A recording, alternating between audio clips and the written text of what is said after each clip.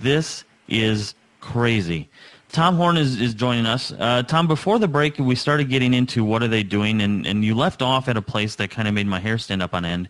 You were talking about already developed adult versions of whatever this is that they're creating. I don't even know if we call it a human, but whatever this is that they made, are you saying there's actually adult versions of this?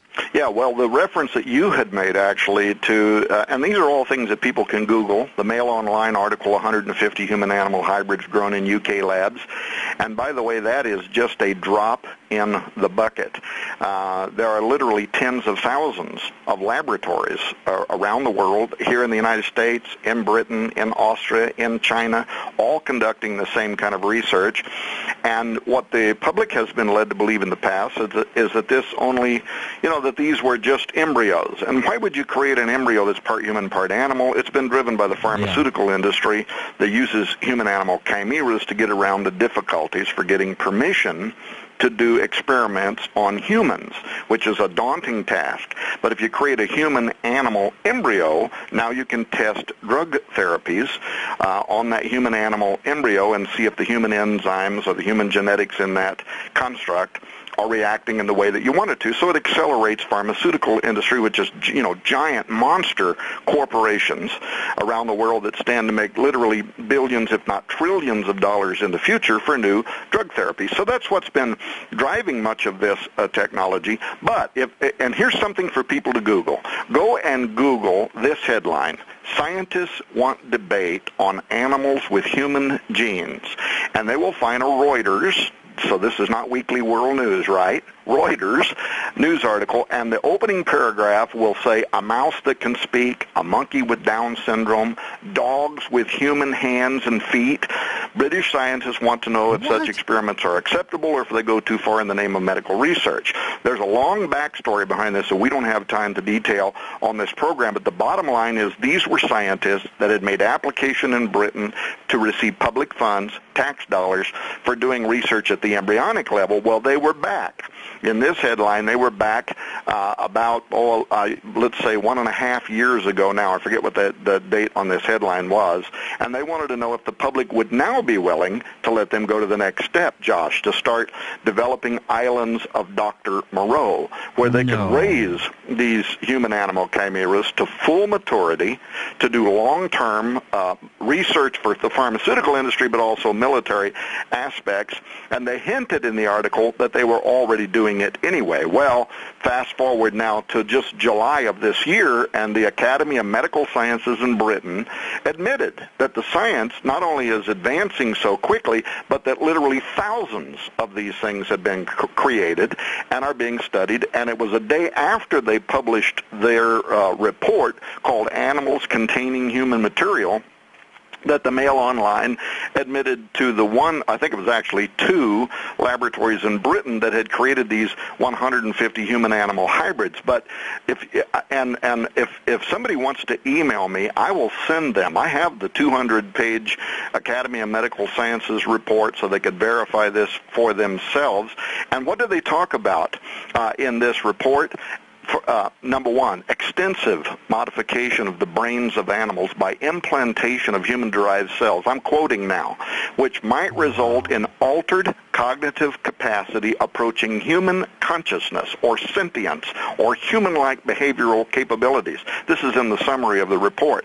Secondly, get this, Josh, quote, situations where functional human gametes, we're talking now about eggs, sperm, might develop from precursor cell types in an animal, and where fertilization between human and animal gametes might then occur. We're literally talking about the capacity for cross-species creation. And then finally, cellular or genetic modifications that could result in animals with aspects of human-like appearance, skin type, limb and facial structure, characteristics such as speech, end quote. So, the genie is way out of the bottle, and this is really just one tiny aspect of what is going on inside of this kind of research. Look at the MIT InTech conference 3 weeks ago that says get ready for a new human species. Go right now to the Foreign Policy magazine, the Washington, D.C. based award-winning magazine on global politics, economics, the kind of stuff you talk about, and look at their current article over there called The Future Is Now, in which they're talking about in the very near future the emergence of a new form of human species. So what can I say? The technology's here. Now then you have to start imagining how quickly is this going to unfold? How quickly are we going to start doing to humans what we already are doing to plants and animals? And then what the social, maybe also spiritual implications of that might be.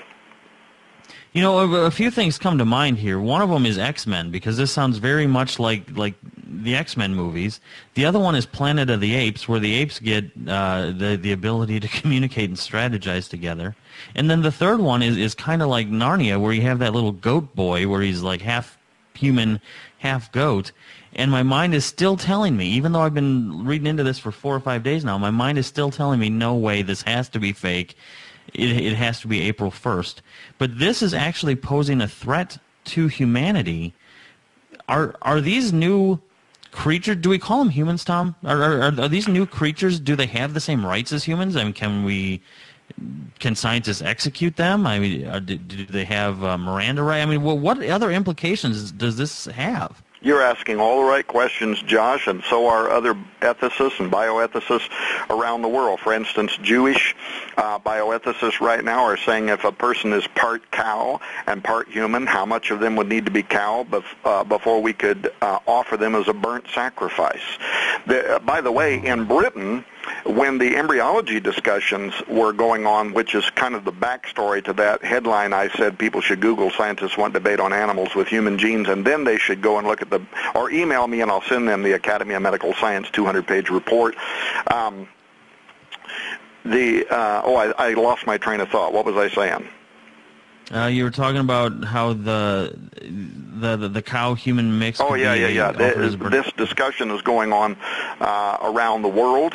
It isn't just Britain. The United States, by the way, published its own report. There's a report called Splicing Life. It's a 20-year-old report. And it's a U.S. report. It was done by the President of the United States commissioned it, that said that within 20 years, a la today, that this science would begin producing a new form of humanity. There's another 500-page report from the U.S. From the United States that was called Converging Technologies. Same thing, that sometime around the year 2012, a new form of humanity would begin to emerge. And your question was, my train of thought, I apologize, just came back to me, what kind of threat might this pose? There is a report that came out 12 months ago. It's called Global Governance 2025 at a Critical Juncture. Why is this important? Because it was published by the United States Office of the Director of National Intelligence, working with the European Institute of Security Studies, and what this report is about is what might be the trigger that would set in motion the sudden need for a world government, a global government. What could cause what threat could suddenly cause all of the governments of the world to suddenly need to come together under one umbrella in mutual defense of a potentially catastrophic threat?